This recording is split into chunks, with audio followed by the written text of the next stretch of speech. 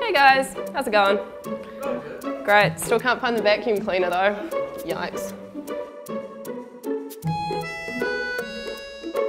Obviously, one of the most important parts about university is actually hitting the books, especially if you're looking to get into Part 2 law and succeed in Part 1. So here are some study tips that I've accumulated over this first semester in hopes that they might help you too.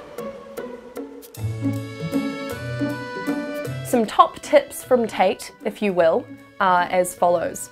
Do your readings before class. That way you know what the lecturer is talking about and it's not just a bunch of catch-up information. You can actually start to synthesize ideas, which, hey, lecturers like that. Take notes. Don't be a passive passenger. Don't just be like, I'm here so I'm learning. That's not how it works, my friend. Sorry. If the lecturer says something interesting, write it down. It'll probably help you with an assignment.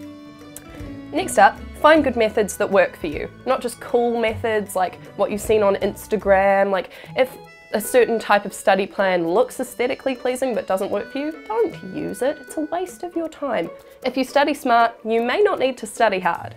Go somewhere you won't be distracted. Learned that the hard way, spent most of the semester in my bedroom, turns out I just end up on Facebook. Maybe go to a study room or a library with a friend who can hold you accountable or hold each other accountable so that you don't inevitably end up tagging each other in memes on Facebook.